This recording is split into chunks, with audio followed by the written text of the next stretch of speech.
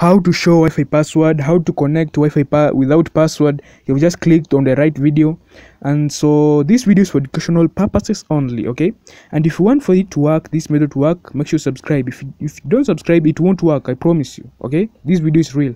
So the first thing, go to settings and then go to network and internet, then put on the Wi-Fi and then click on the Wi-Fi you want to connect, okay? This video is for educational purposes only. Then click advanced options and then click in proxy, click manual. In proxy hostname, just click proxy.com.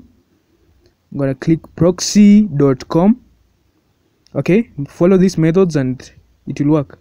Proxy port, click 8080. In Wi-Fi proxy 4, just click google.com, okay? Google.com. Sorry for the typing.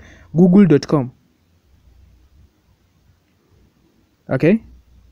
And then in IP settings, just click static, and then after that in the IP address, just click 192.168, okay?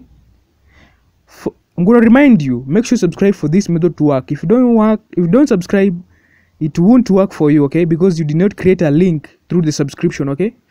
And then gateway, click 192.168.100, okay? 192.168, then 100. 192.168 100, okay? And then network prefix length, click 24. DNS1, just click 8.8.8.8 4 times, okay? Follow these steps. 8.8.8. In DNS2, just click 8.8.4.4, okay? 8.8.4.4.